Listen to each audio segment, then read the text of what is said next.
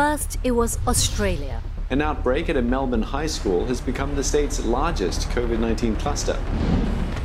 Then Japan.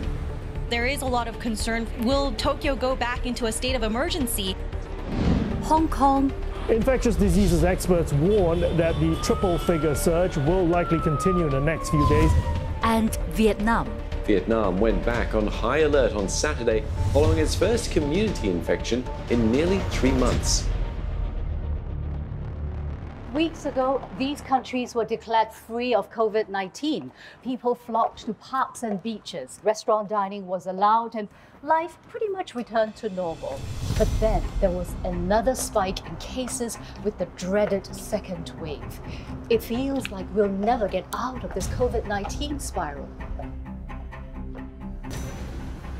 Since July, Singapore has been able to keep community transmission cases low at single digits. But if what's happening in other countries is anything to go by, a second wave feels inevitable. If and when it hits us in Singapore, I want to know, how prepared are we? I'm starting my investigation with someone who's been keeping a close watch on Singapore's healthcare sector. When the first cases emerged here in Singapore, I was very closely working with the government to try to ameliorate this very difficult situation. When COVID-19 hit, Jeremy Lim was involved in modelling out potential pandemic responses. If you have to contact trace 50 people, that's far more manageable. He is convinced that a second wave is coming. We are a very porous country. Our economy depends on this porosity, on travellers coming in to do business, to do trade. So inevitably, we will see cases that come in because of the biology and because of the nature of the imperfection or the uncertainty around testing. We just need one case to slip through this very tight net that the Singapore government has wrapped around Singapore, and we will see this second wave. So what if a few cases get into the country? Well, the challenge is that COVID-19 is an exponential disease. And what this then means is that one case becomes 2, 2 become 4, 8, 16, 32, and before you know it, it's completely out of control. Does this mean that a second wave is likely to be triggered by imported cases? Well, if we have community cases that are well under control, then the only other source would be imported cases. Can you tell me when the second wave will happen? When the second wave happens, it is most likely to occur during the Northern Hemisphere winter months. That would be December, January, February. And this is because, assuming Singapore starts to reopen, the airport is active, we have travellers coming in from all over the world, they may bring the imports. Health experts expect colder conditions in winter to lead to an uptick in cases. That's because in winter, people tend to stay indoors clustered together. Less ventilation and less outdoor time are all bad news. We don't have winter in Singapore, but there is a chance we will see the second wave come in the form of imported cases from cold countries. The other worrying thing, the virus appears to have mutated. The mutated strain is called D614G, and scientists think it could be far more infectious, and its presence has been increasing in Asia. While we don't know if this mutation is found in the second wave of most countries, from what we've seen so far, the second wave is higher or as high as the first. In Australia, the first wave saw its highest peak of over 6,000 cases in April. But the second outbreak in Melbourne brought the total number of cases to over 20,000 cases in 2 months. Closer to home, Hong Kong's total cases were over 1,000 in its first peak. But by August, cases surged nearly 4 times that.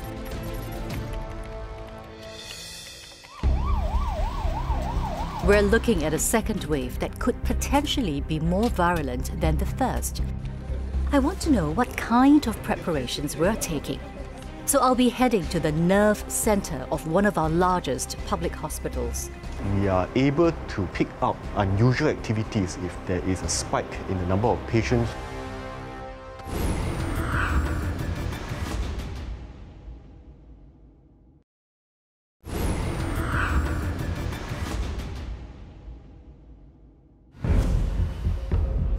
Across the globe, we are seeing second waves of coronavirus infections. I want to know how prepared Singapore is if we encounter a surge in cases again. When COVID-19 cases start to grow, health systems have to move quickly, sometimes in a matter of days, to allocate resources and implement new workflows. Tan Tock Seng Hospital is the epicenter of Singapore's infectious disease management. This is Tan Tock Seng's command centre. Here, a team of 20 staff monitor every aspect of the hospital, from bed occupancy to the number of patients being screened for COVID-19. It can even forecast the likely number of COVID-19 patients discharged. When Singapore's first wave of infections hit, within 24 hours, the system allowed the team to pool together manpower and equipment to open 5 wards at the National Centre for Infectious Diseases. Today, the hospital's Chief Operating Officer is showing me how lessons from the first wave is preparing them for the second. This is essentially the brain of the entire campus operations. It gives management and oversight of the activities at different components in the campus. So just to give you an example, some of the screens over here would show the number of patients who are currently at our screening centre at the National Centre for Infectious Diseases. Another aspect of the screen would show you the occupancy, the number of beds that are occupied by patients, and the number of empty beds that we have in order to be ready for the next admission. On the further end, you would see CCTV screens as well, and that essentially shows the activities that are going on at the different parts of the hospital. So from your experience in dealing with the outbreak during the earlier stages, what is the one most important thing that you had to change? More so in an outbreak, to ensure that, for example, we have sufficient protective equipments, both for patients and also for our staff. We also have to put in information, for example, the imaging turnaround time, so the X-rays, the lab turnaround time. So these were the COVID tests that our labs were doing. We need to monitor how quickly the results are coming back, because only when we know the results, we are able to allocate the correct disposition for the patients. What benefit or what advantages does this give you in managing the pandemic? It helps to link the dots, because patients flow from one setting to another setting, and we need to be able to monitor the patient's movement as they transit from, say, the screening centre to the inpatient wards and finally discharge back to the community. And because of that, we are able to pick up unusual activities. If, for example, there is a spike in the number of patients who are coming to the National Centre for screening. So this screen here shows the bed occupancy rate at the different facilities. So we monitor these numbers view time, but if the numbers creep up, actually we do have backup plans in place. There are contingency plans in place. We do have standby facilities, standby beds, fully equipped with the consumables and with the equipment as well. So within 24 to 48 hours, we are able to ramp up. Are you prepared for the next wave? In short, I would say that we are ready. We do have the ability to manage the resources. We do have the ability to look at what's happening on the ground real time. But there is still something that concerns me. Remember, hospitals have other cases to manage besides COVID-19. If I'm a patient, should I resume my care plan before a second wave hits?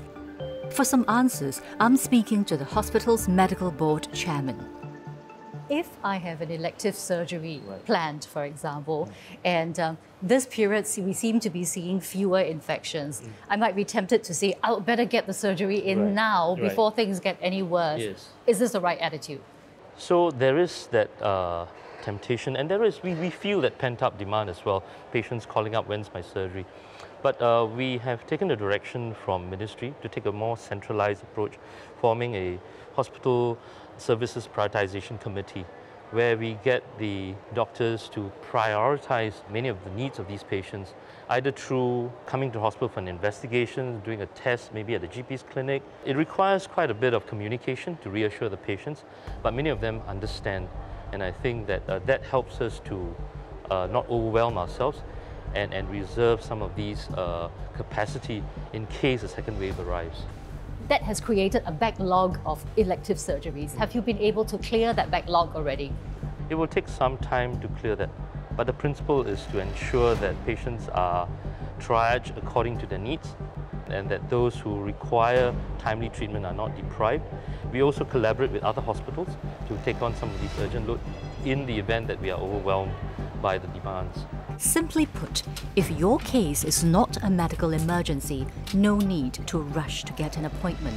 Because hospitals will continue to reduce non-urgent clinical work so that ICU beds can be reserved for those who truly need them, especially those with COVID-19.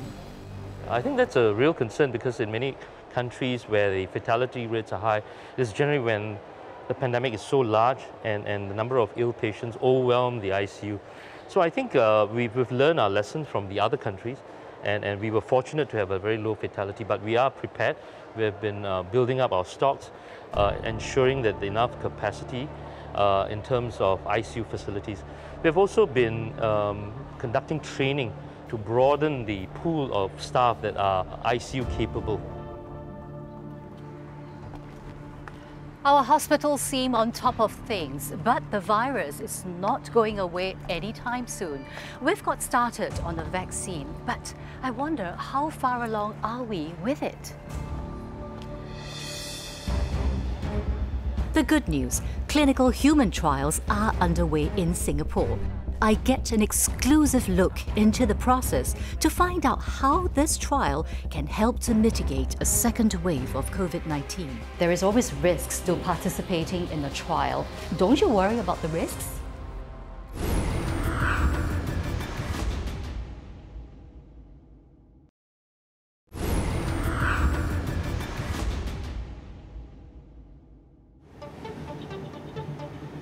Experts expect a second wave of COVID-19 infections to hit us before the cooler months at the end of the year. The virus can survive longer in colder conditions and is more likely to spread when people spend time indoors. In the meantime, more than 100 vaccines are being developed globally. And as we speak, our medical school, Duke NUS, has started human trials on a vaccine from a US firm. The vaccine has already shown promising responses in mice. I've got a rare opportunity to speak to a volunteer of the trial, but due to ethical reasons, he is promised anonymity. Why did you decide to volunteer for the trial? Joining clinical research to give information to the doctors so that treatment can be given to those who need it more and it can be diagnosed more quickly. What about the risks? I mean, there is always risks to participating in a trial. I would think even if you were to mop the floor at home, there is risk. If you drive the car, there's risk also. It is just that in clinical trials, the risk is accentuated because in the research, they have to tell you all that is possible could happen, which makes people a bit afraid of clinical trials in general. But frankly speaking, I feel that there is nothing at all to be afraid of. Some people may worry that the speed at which some of these trials are taking place, there may be questions or doubts about their safety. What is your response to that? I will feel that for every vaccine to be released to the masses, there will need to be extensive research and study, and it's going to take time. So more clinical research participants will be able to facilitate and expedite the time taken to release this vaccine.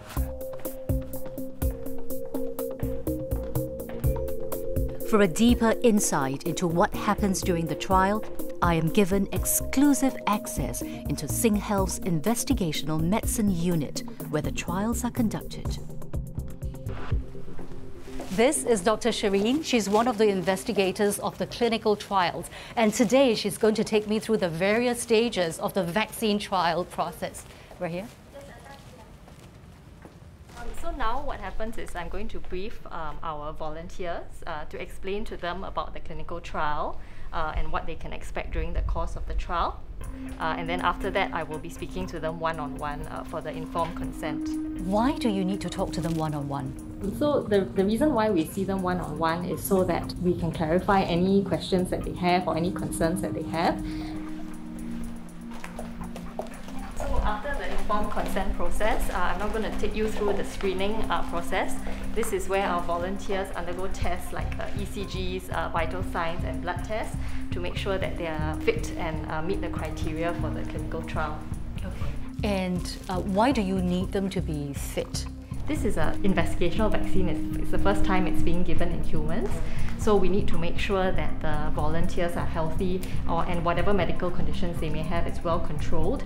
And so this allows us then to study and better understand the safety of the vaccine. So after the volunteer goes through the screening and passes all the screening tests, they will come back on a separate day for the vaccination. So that's when they get the injection. Which stage of the trial are you at now? So we're currently in the first phase of the trial. Clinical trials for vaccines typically involve 3 phases. Phase 1 involves a small number of volunteers, usually 100. Phase 2 is similar, but the number of volunteers increases to several hundreds. The final phase looks into finding out if the vaccine is effective. To expedite the development, researchers in Singapore have combined both Phase 1 and 2 to run concurrently. The Singapore trial is expected to be completed by end of October. But what will happen if a second wave hits us before that? Professor Wee Eng Yong and his team are in charge of analysing the results of the vaccine trials. And as I'm about to discover, it is a long and onerous process before we hit that sweet spot. So phase 1 is to ask the question, how high a dose can we go before the side effects become a bit intolerable, right? So ideally you want to give as much vaccine as you can so that then the immune system has a chance of making a good and strong response that will protect the people against the SARS-CoV-2 infection and COVID-19. But at the same time, when you increase the dose, then side effects start to become more common. So we're just trying to find that sweet spot so that we get the best response possible without all the unnecessary side effects. Have you found the sweet spot? It's in progress. So we are into our first 2 doses now. Possibly, by end of this month, we'll be hopefully dosed everyone with all 4 doses that we think will be within that range. Then we need to observe over several months just to see that, 1, what kind of side effects they develop, and 2, that the immune response is robust. On top of that, we're going to ask what if we give a second dose, would that be useful? I think that this has a chance of being a 1-dose vaccine, and that would be great. The unprecedented pace at which this vaccine is being developed is also raising a different area of concerns.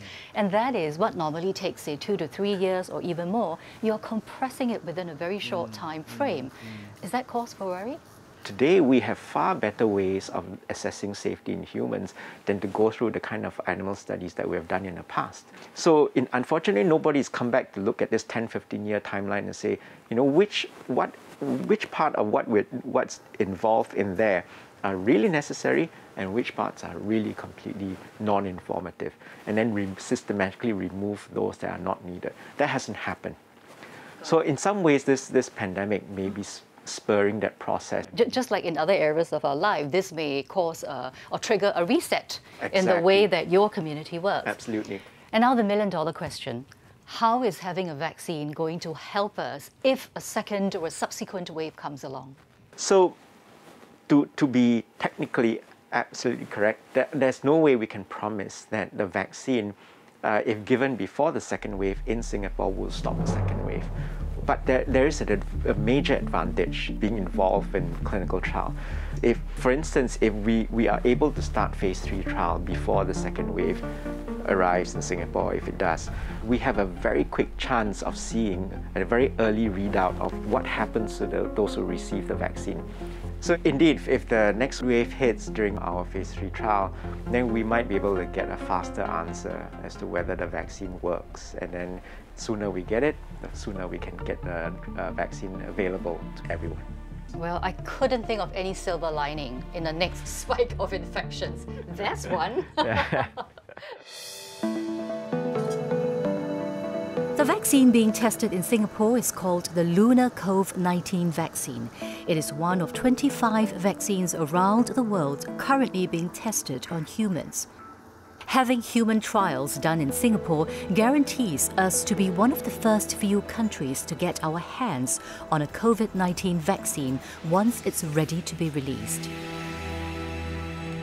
So Singapore is prepared for the second wave, but vaccine trials and hospital contingency plans are only the tip of the iceberg. As we've seen in other countries, complacency was the real silent killer.